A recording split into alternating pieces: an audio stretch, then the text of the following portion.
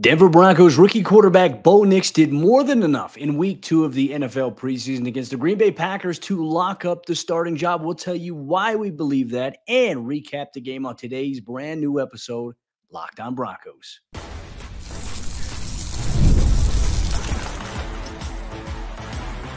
You are Locked On Broncos, your daily Denver Broncos podcast. Part of the Locked On Podcast Network, your team every day.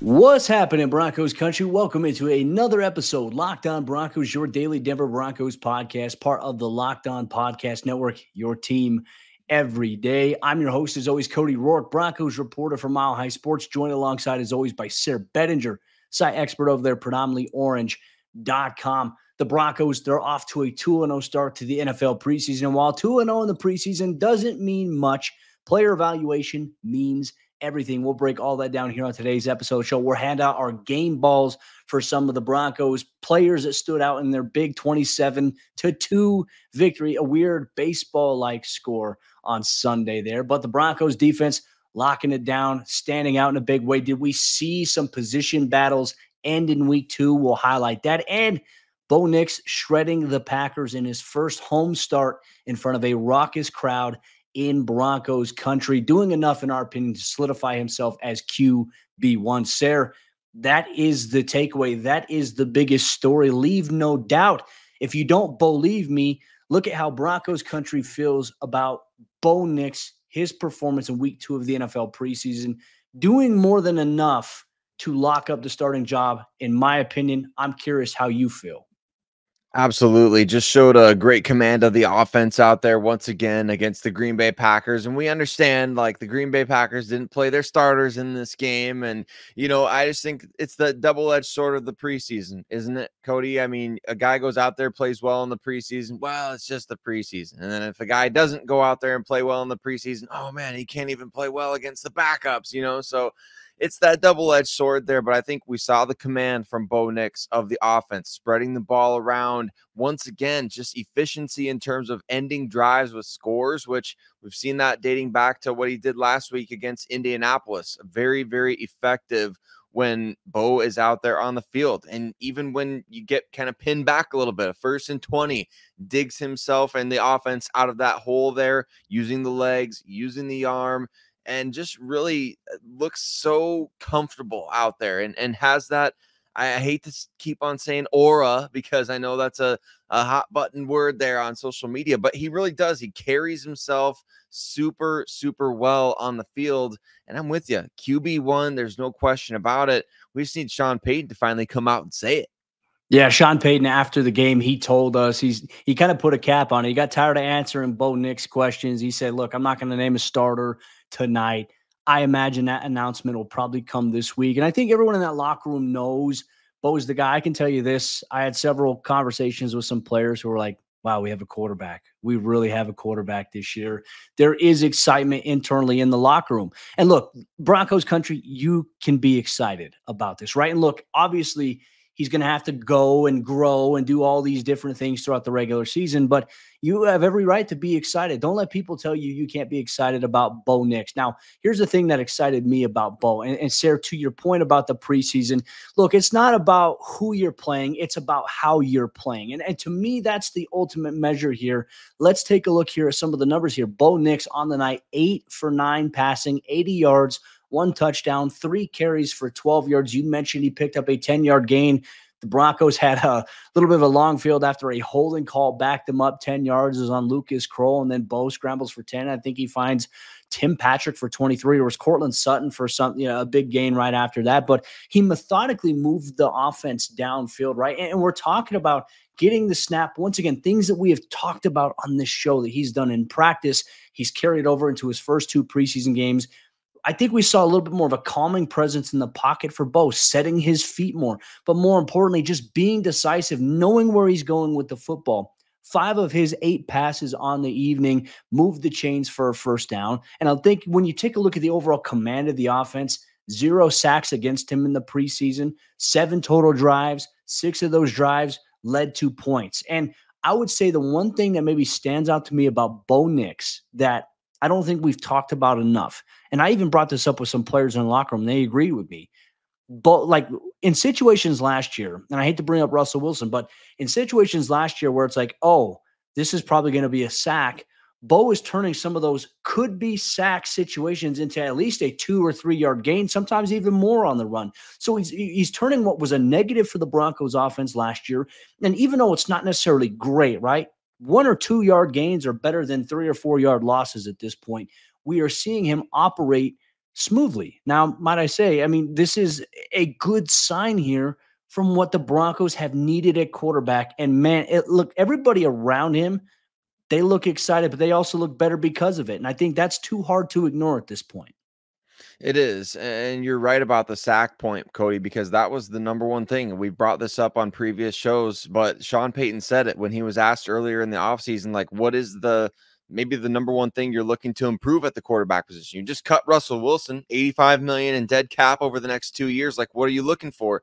Well, the number one thing he said was, we don't want the quarterback taking unnecessary sacks.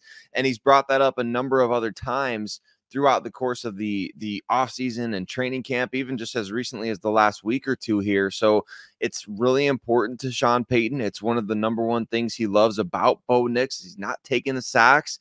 And unfortunately, we did see that. If you watch Buffalo versus Pittsburgh, you're curious, hey, how's Russell Wilson going to look in his preseason debut? Well, we saw a lot of 3 and outs. We saw him taking a number of sacks there. And unfortunately, just a lot of frustration, the same type of stuff. And fortunately for Broncos fans, we're not talking about those issues persisting now. We're not even talking about a rookie quarterback struggling to, man, he's not quick enough pulling the trigger on his throws, or he's not seeing the field really well, or he's not picking up what the defense is throwing at him. None of that stuff is happening.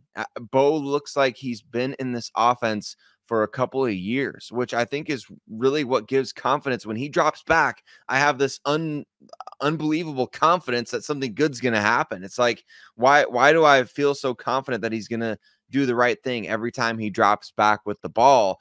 I don't know. You've never had that feeling before from a young quarterback like this, Cody. It's kind of a weird deal. So I know that it's preseason. I get it. People want us to pump the brakes a little bit, but at the same time, like you said, Broncos Country has every reason to be excited. Bo Nix is passing the eye test with flying colors. The eye test is what matters too. And look, it's not just about, okay, hey, he flashed once. Like, he is doing things within the structure of Sean Payton's offense that has national media people raving about it. And look, I trust the guys who've played quarterback, the Chase Daniels of the world, the Dan Orlovsky's.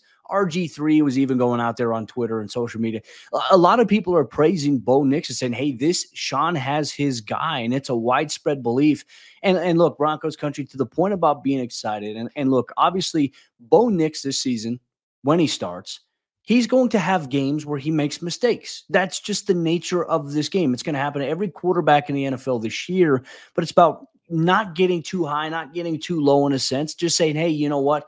What is it that Bo's doing well? What can he improve on? We are so focused, I think, in terms of commentary these days on social media, it's about stats. It's not necessarily about stats. Stats don't paint the full picture, but how is he playing? How is his process? Is he learning from the mistakes that he's made? And I would say last week, the biggest critique was his footwork, sometimes abandoning a clean pocket. Sayre, I mean, just watching it live and seeing in there in the press box with my binoculars looking all crazy, I was sitting there, I was like, Bo looks comfortable. And that's the number one thing that matters. And the offense was humming. It was moving. You can't ask for anything more than that. So with that said, Broncos Country, I mean, these are the things that we believe set Bo Nix apart in terms of the offense. We can talk about the other quarterbacks. We'll get to that at some point, not on today's episode of the show, because there's so much to get to, including some position battles, some clarity on some position battles with this team. Cornerback 2 seems locked up. Inside linebacker 2 seems locked up. And the punter competition, did it end on Sunday? We'll tell you why we think it did here on today's episode, Locked On Broncos. Today's show is brought to you by eBay Motors. Passion, drive, and patience. The formula for winning championships is also what keeps your ride or die alive. eBay Motors has everything you need to maintain your vehicle and level it up.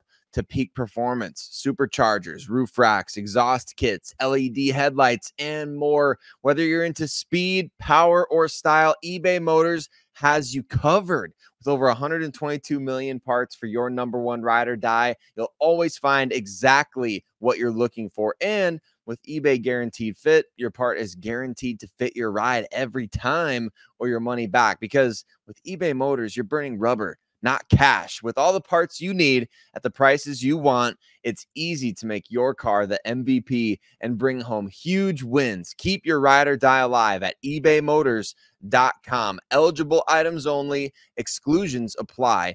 eBay Guaranteed Fit, only available to U.S. customers. A number of starting jobs may have been locked up for the Denver Broncos in their second preseason game of 2024 against the Green Bay Packers. We're going to break down cornerback 2, inside linebacker, center, punter. Who won these jobs for the Denver Broncos maybe already here as the preseason is about to come to a close. We're going to break it down on today's episode, Locked On Broncos. But thank you so much, Broncos Country, for making us, your boys, Cody and Sayre, your first listen of the day. Every single day. We appreciate you so much, especially if you have hit subscribe already. And if you haven't done so, go ahead and do that and jump over to YouTube, do it as well. And for your second listen of the day, check out Locked On Fantasy Football. Cody, time will tell if the fantasy football experts helped me with my draft. I don't even remember if I drafted a Broncos player. Now, it just happened a couple days ago. I can't think if I did, but you know what? We're not going to talk really about any guys that you might draft in fantasy football here in terms of starting competitions being settled, other than quarterback in this game. But the cornerback 2 position, I think we've got to talk about that because Riley Moss was back out there again in this game, had a couple opportunities early. I still think, even though the deep ball between he and Malik Heath, I think that was Malik Heath that he was going up against in that rep. I don't think that really necessarily won or lost the competition, but I think you see him out there, and we've seen the consistency from Riley Moss to make him that cornerback 2 this year. Yeah, and look, he does a lot of things really well. He's got really good press technique. He's got really good motor technique. He does a great job of mirroring receivers. I mean, even on that play there too. And look, right at the beginning of that game, there was a little bit of a storm that rolled through there. I don't know if it was visible on the broadcast, but the flags in the stadium were rattling sideways. Got like microburst of like 45, 50 mile an hour winds. So that Sean Clifford ball kind of floated a little bit. And I was like, oh man, but Riley did a good job recovering there. Like Riley's got really good range in terms of his speed, his ability to recover, especially if he does get beat initially. There was a little bit of separation. You can argue and maybe a little bit of a push off, but Riley has been getting run with the ones for the last week and a half at this point. Obviously, his second consecutive start. Damari Mathis, and he started last week against the Colts. He started opposite of Pat Surtain here in this game. And look, I would even say it seems like Damari Mathis at this point, he's still in line. Like I have a feeling like with how much he played going into the fourth quarter in this game, there were some things I really liked about what Damari did. Now, if the team, when you look at it from this standpoint, Sayre, and this is maybe the argument why Riley Moss has maybe won this competition, because I think both guys have had a tremendous training camp. I think they've had a really good preseason, both of them. Denver is, I think, further invested right now in their high third-round pick, essentially, right? You traded up to get Riley Moss. He missed a good portion of last season due to an injury. You want to see what he can do, and certainly he's shown some things. And look, there are a lot of players that like what Riley can do. That doesn't mean that Damari's not going to play a role for the Broncos this year, even if he doesn't win the job. It means that, hey, he's going to rotate in. Vance Joseph has already talked about, Damari being one of those guys who stepped up in his role last year of rotating in, being one of the better rotational players defensively. But then he's going to be a special teams ace for you as well. So maybe it gives you some clarity on some other positions, other guys at that position you may have to cut, especially if they can play special teams. And so I think that Denver right now is invested in Riley Moss, but I don't think Damari Mathis is too far behind, and Damari will be in line to play. And look, this was initially a 3-man race with Levi Wallace, but his injuries kind of really pushed him out of the conversation here. So Riley taking good strides here. Now, I want to ask you a question about this, Sayre. You're looking at the preseason, looking at training camp so far, 2 games in a row next to Alex Singleton. Who's been the starting linebacker, and do you feel like he is the guy for the job at this point?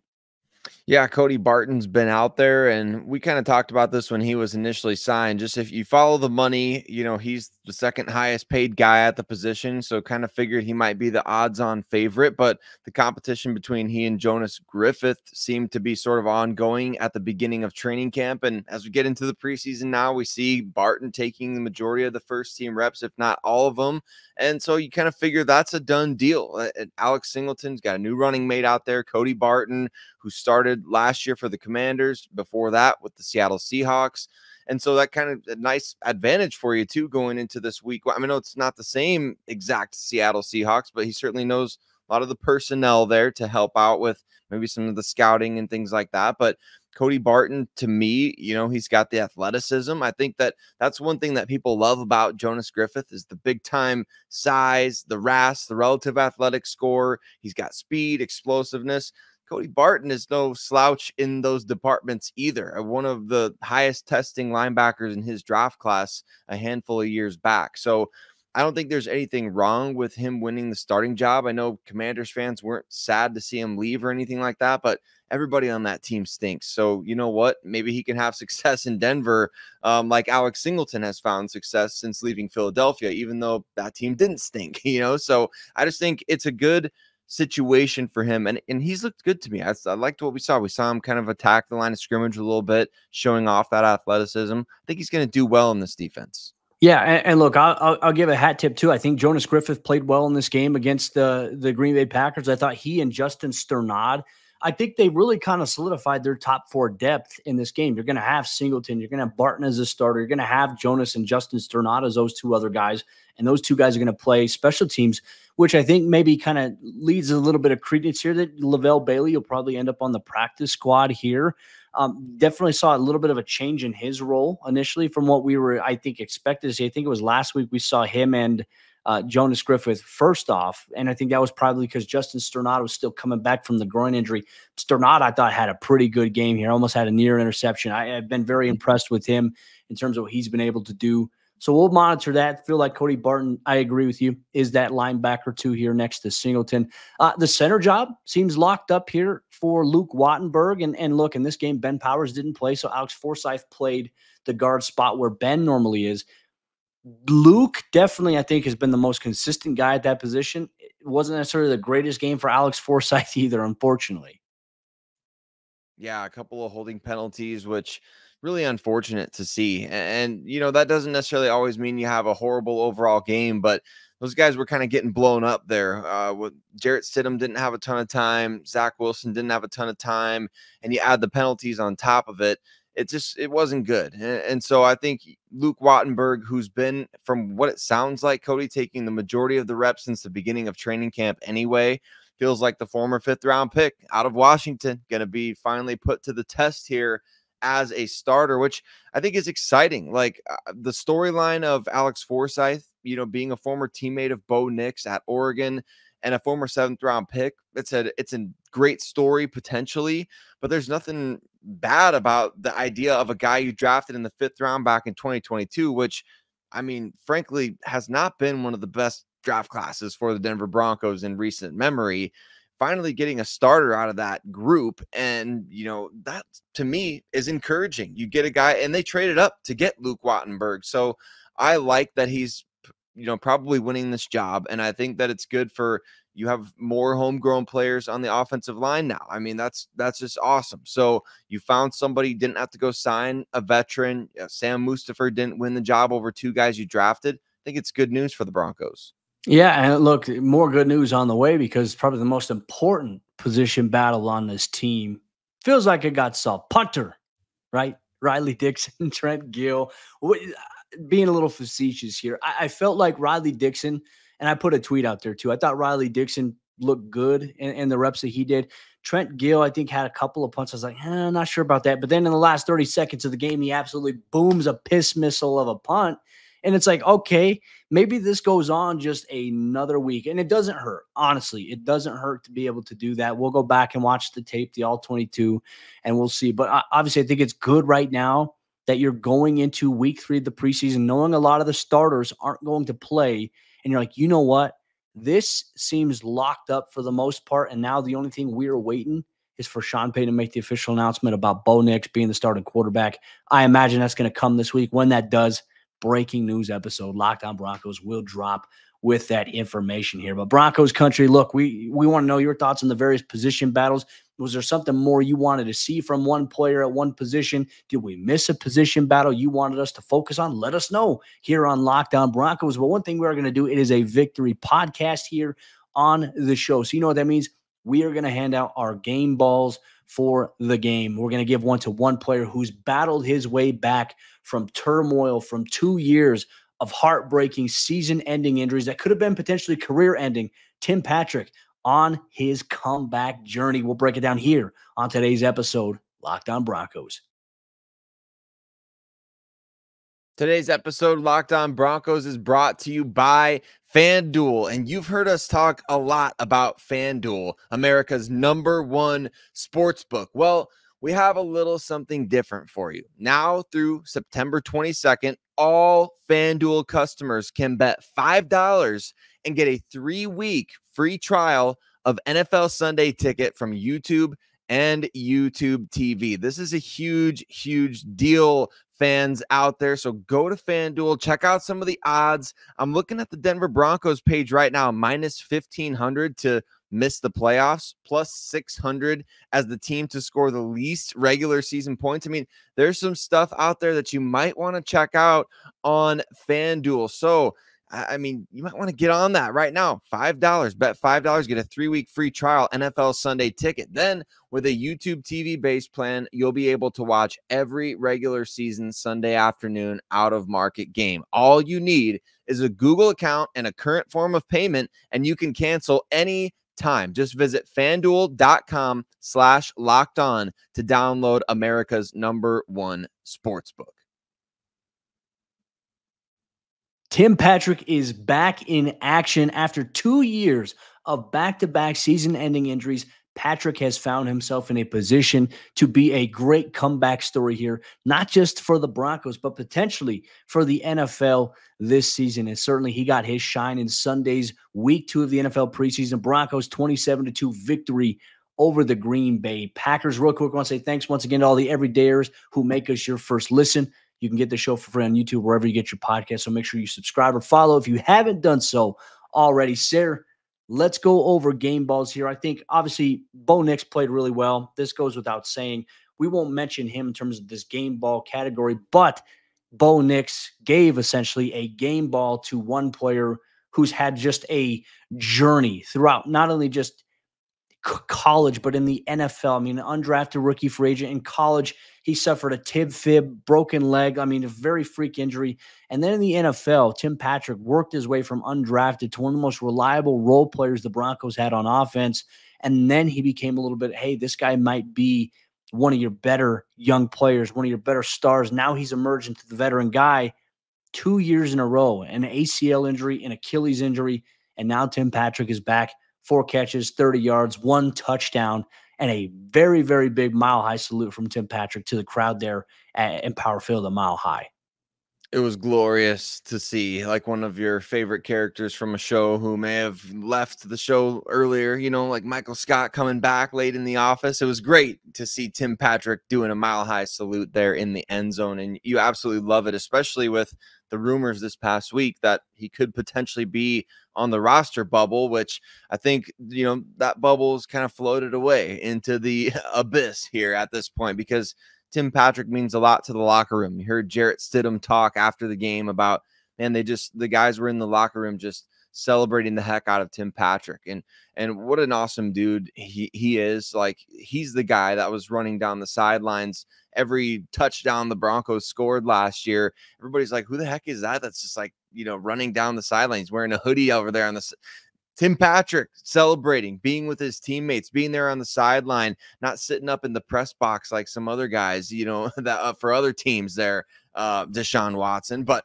no, I think Tim Patrick is the embodiment of a great teammate, and he's exactly the type of story that you love to see in the NFL. I think it's so cool. He went undrafted after the injuries in college, gets to the big money contract in the NFL, and then hasn't played a snap, frankly, for the Broncos on that big money contract. I know he signed it kind of near the end of that 2021 season, but since it kicked in, hasn't been able to play. You love to see Tim Patrick back in the mix, and I think hopefully a big part of the offense in 2024.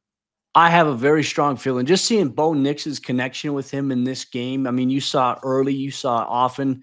Tim, his size, Sean is going to value that. Look, Sean has mentioned so much he values the size of this receiver room here. And look, there's going to be some interesting roster cuts that are going to happen with this team. There are going to be some good players that might end up on some other teams. Hopefully you can get some guys back on the practice squad. Tim Patrick is not one of those guys. In my opinion, I think Tim locked up his roster spot. He proved it to himself, though, too. That was the big hurdle, right? Week 1 of the preseason. Okay, hey, get through the first 2 days. Can you get to day 3? Can you get to day 4? Can you get to the next day? Just stacking days. And Tim has gotten more comfortable. He's gotten more confident. And he hasn't really appeared limited. And I think that's a good sign. And this game, obviously, I think solidified that.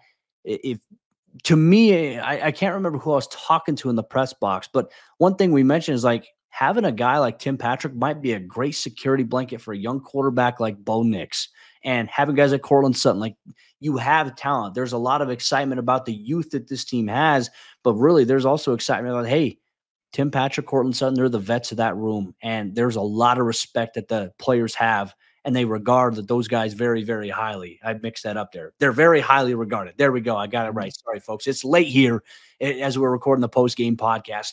But just overall excitement, too, for Tim. Like, the whole locker room, a huge, huge moment here for him and his comeback. And look, I imagine he's had moments where he's questioned whether or not he's ever going to play again.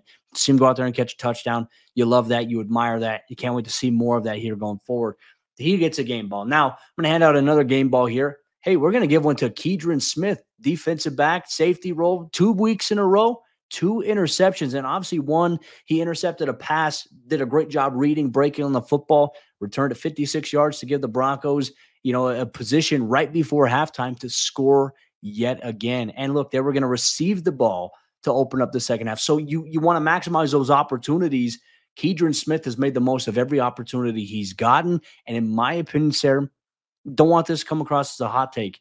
He might put JL Skinner a little bit on the back burner here, a little bit with the plays that he has made. Not saying that JL Skinner is going to get cut, but when we talk about the depth chart, if Denver keeps, let's say, 5 safeties, all of a sudden, JL Skinner might be that last guy on the depth chart here at that position.